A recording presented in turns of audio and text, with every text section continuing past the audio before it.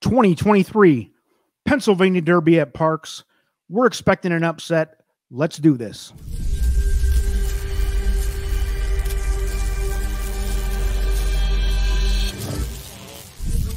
Cheers. It's a muddy mess, folks.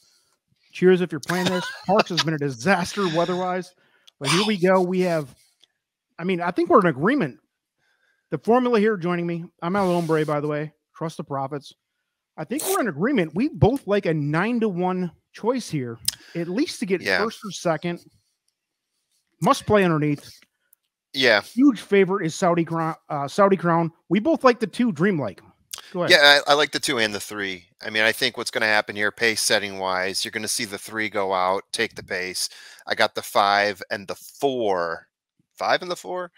No, I got the 4 and the 2 and the 3 you're talking about. Reincarnate and Magic Tap to follow, pushing the pace. That could make it interesting. And we both like the 2 Dreamlike underneath, right? Or on top possibly. I like Dreamlike on top at 9-1. Love them. Yeah. There they go. There they go. All right. Off to the races. There goes Saudi Crown getting out in front as we expected. And you can see the 11 horse that's Reincarnate. He is trying to push his way through as well. Couple horses behind there. So West Coast Cowboy hanging on, as is Scotland. Scotland was the wild card that we talked about. He set the pace. He's played from behind before. Last time out, he set the pace and just got totally blown away by it. But he is number 2 right now. And Magic Tap, who I said would be pushing the pace, is sitting there at number 4.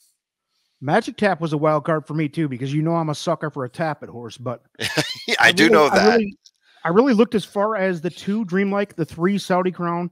Scotland was interesting, but that was as far as I needed to go. Reincarnate has just been a huge disappointment as far as I can see.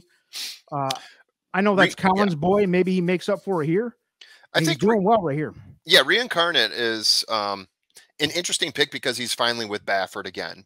I think when he was with Yaktine, he did drop down in performance a little bit. We saw more of him with Yaktine than we did with Baffert, so that could be part of it.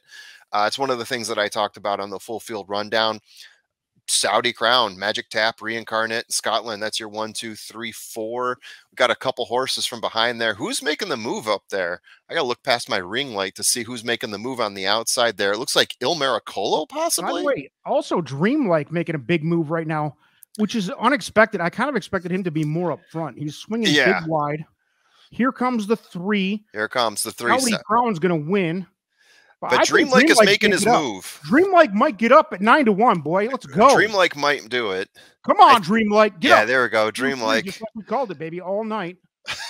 The 2 gets up for first. I'll take the 3-2, though. 3-2. I'll take, and then 10-4 after that. 10 is Il Miracolo, 4 Magic Tap, who was my underneath horse that I liked in the full field rundown earlier. One of them, at least. Magic Tap was my longest shot, I believe, in that one. No, 3rd. Sorry. Full transparency. Full transparency. That's one of the first races of the day that made sense. At this mud bog you're watching, a cesspool of weather. They're at Parx, and man, that was very impressive with the 3. Very impressive with the 2. Come on. Yes, very, because the 2, I think that was a little bit different than a race we expected to see out of Dreamlike. Yeah. Stayed the course, looked like, honestly, like going into through the about the halfway point. Yeah. Sitting about half, mid pack. I hit an exacta box there, by the way. I told you, baby, the 2-3. Yeah. We would have liked to see the 2-3 on rather than the 3-2, but hey, we'll take it. Take it, right? That's gonna pay. It's gonna pay. Yeah. I did not like Scotland. That was a sexy pick. I did not like Scotland either. We hit record. A lot of people were on that horse. Always a sexy pick going into these races. There's always a horse that everybody gets interested in last minute, the last couple of days, and I never fall for that because it's just, it's because they're trying to fade, they're trying to get cute and creative. Right. We thought the 10 was 3rd there. Yeah. So Il Miracolo I had 3rd, and then Magic Tap I had 4. It was all logical. Yes. It was also logical that everybody who listened to the quote unquote experts on Scotland can go outside and have a smoke now.